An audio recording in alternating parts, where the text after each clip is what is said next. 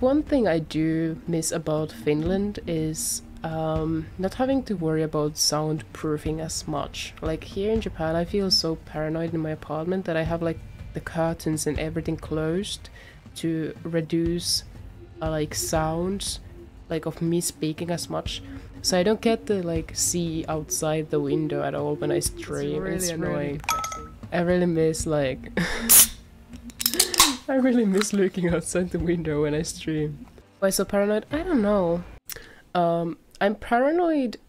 Like I know a lot of I know some of the sounds from my apartment and some of the sounds I make and my talk will be heard in the other apartments.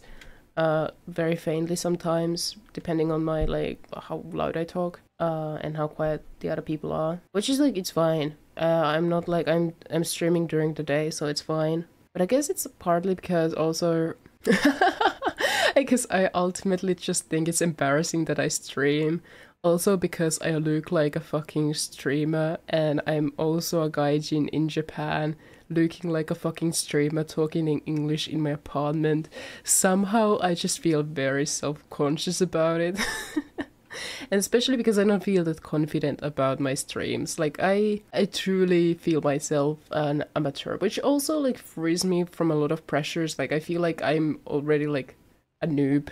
So there's no other way to go except up or stay noob level. But still I feel like there's some sort of embarrassment of being found out. And if there is a chance I run into my neighbors, I would feel so embarrassed somehow.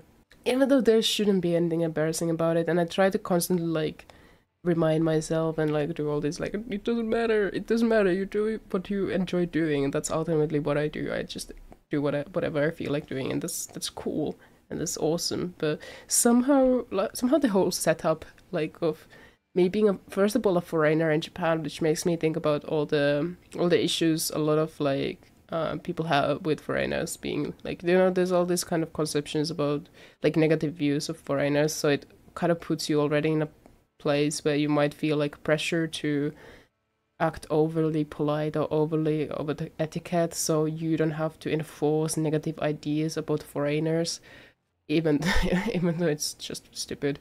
So there's that, and then there's on top of that with my hair and stuff like that, it's just and talking in English, it's such a streamer vibe.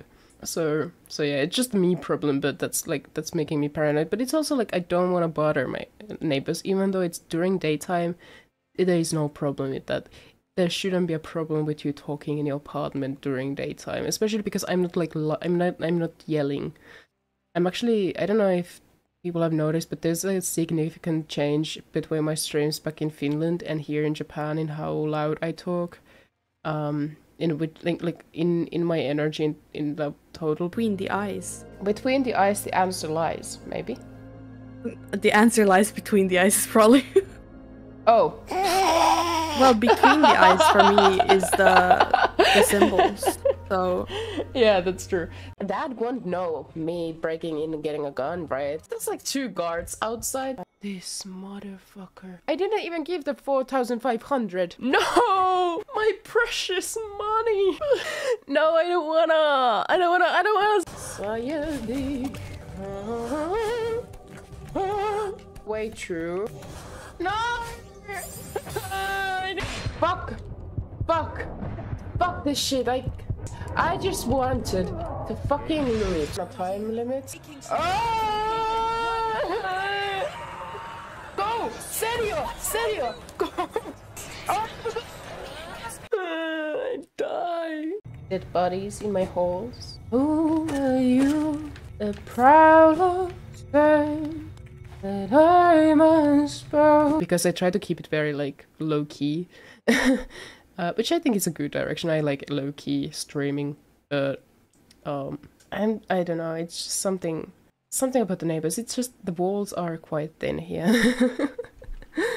Yeah, I forgot the Japanese don't like foreigners. Yeah, there was one instant when my father came over during New Year's, and of course he stayed at my place. He has a voice that carries quite quite a lot. And at one point we were laughing so loud, someone came to knock my door and said, and I don't remember that, like, the thing is, it annoys me. I don't remember what the person said, and I was too anxious about social interaction that I didn't pay attention too much to what he said.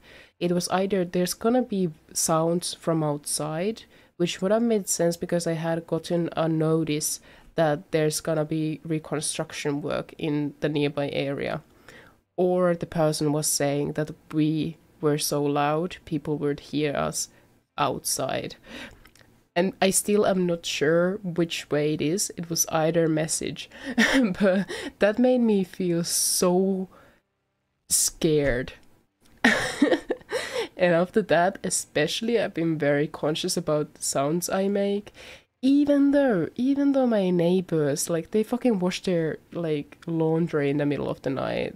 And that is actually very disturbing because the washing machines have, like, this very rhythmic, they're very rhythmic. So sometimes it actually sounds like a fucking vibrator. And many times I'd be like, is it the washing machine or is someone masturbating right now? I'm never sure about it. But, like, I have neighbors who, like, during night hours, like, you know, the quiet hours, they, like, they do talk and stuff like that. But, like, during my stay here, it's been like 2 or 3 times I've gotten to my mailbox, like, this manner code, like, paper, like, that has, like, the etiquette on how to live, and it has, like, when to talk and when to wash your dishes, when to wash your laundry and stuff like that, and hours when you shouldn't do that. And I never know if they actually give them to everyone, because I know it's multiple, it's all of us in this apartment complex. Or is it just me? And that also makes me just feel extra paranoid, because I don't know if it's everyone or is it just me, if someone is making complaints about me and that's why I get them to my mailbox sometimes. Or is it just like everyone in general and they do that as a routine? Or what is up with that? So that is also why I'm, like, very, very, very paranoid about, like, streaming, because it's like me talking for hours, even though it's, like, mostly during daytime.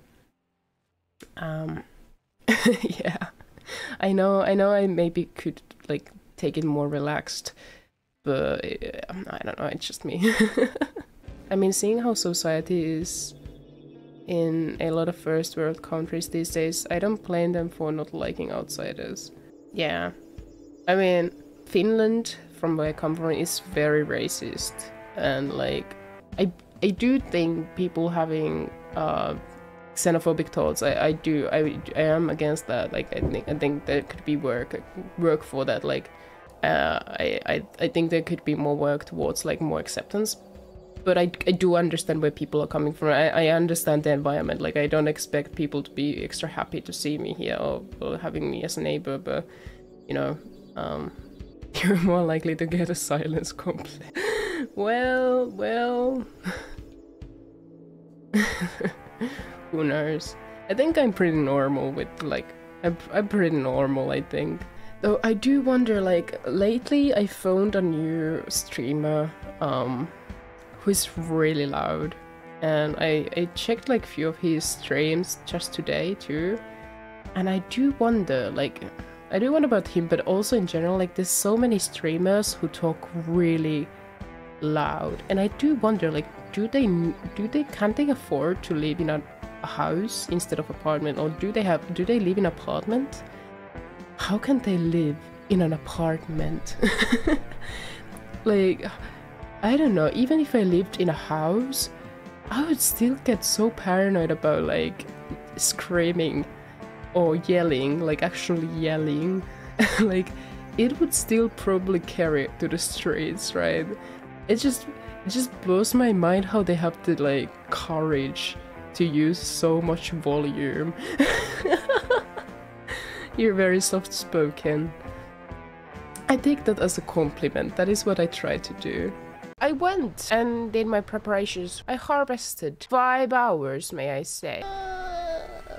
Should I look for some kind of guide? Wait, what? Not an apparition type enemy, so divine confetti will not do extra damage. Are you sure? No way. No. Okay, divine confetti will only increase damage by a very small... Oh my fuck. We will forget all about these. How much did I waste on this shit? This hurts. No way. No way. Guys, I spent 5 hours preparing to fight this bitch. And now I learned that the confetti is not the key. So that's going great.